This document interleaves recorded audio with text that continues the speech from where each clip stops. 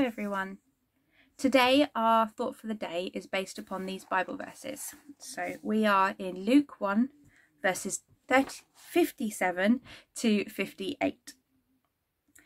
When it was time for Elizabeth to have her baby, she gave birth to a son. Her neighbours and relatives heard that the Lord had shown her great mercy, and they shared in her joy. As you probably know, if you've been following the last few days, we've been following Elizabeth and Zachariah. They were blameless, and they were called blameless, observing all of God's commands, and yet they still could not conceive. Angel Gabriel came to Zacharias and told him about John.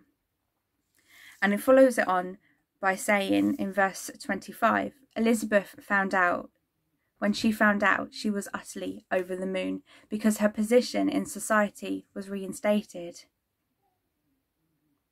I wonder if perhaps because they were seen as blameless and observing of all of God's commands, she not only got the reward of a child, but she also got a son, and even more, a son of great name. As we know, he grew to be John the Baptist. But what I want to focus on is verse 38. Her neighbours and relatives heard that the Lord had shown her great mercy, and they shared in her joy. I wonder what that meant in their culture. Was it like some sort of baby shower as we think it, where people are gathering together to celebrate this birth with a party, and probably not with the silly games that I remember playing at mine. What I want to ask you is, do we share in one another's joy? And if so, how? Do we share gifts, messages? We throw parties for one another? John and I certainly noticed as soon as we had Cassie, everyone wanted to meet us and wanted to see her, even the old dears and nasters. And it took forever for us to leave Cogs because we felt that everyone wanted to share in her and in us.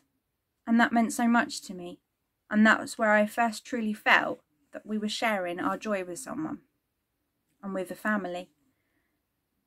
We often share weddings and births, baptisms and funerals. But I wonder, what about the mundane? What about the day-to-day challenges? Do you feel you share them? Where were these relatives and neighbours who were sharing in her joy at the birth? Where were they before? Were they supporting her and loving her and praying with her through the difficulty in conceiving? Are we there for the hard parts for one another? Are we there for the elderly down our road who's feeling very lonely, or the mum in front of us having a toddler throwing a temper tantrum, or the dad or family members trying to juggle working from home and also homeschooling? I don't doubt for a second that it is easy. It's not. And often it takes a great deal of sacrifice and time and effort and love. But it gives such depth to friendships and relationships. It supports each other. And most importantly, we step in the friendships that God wants us to have with one another, where we're there for one another. We can't do it all, especially as so many people are hurting. Perhaps one might think even more so now. But what I feel God is asking us in these verses, what I feel he wanted me to say was, what about you?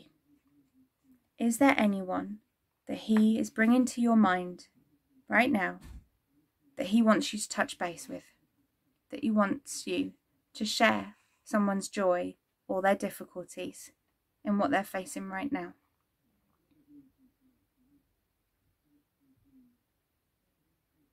Has anyone come to mind?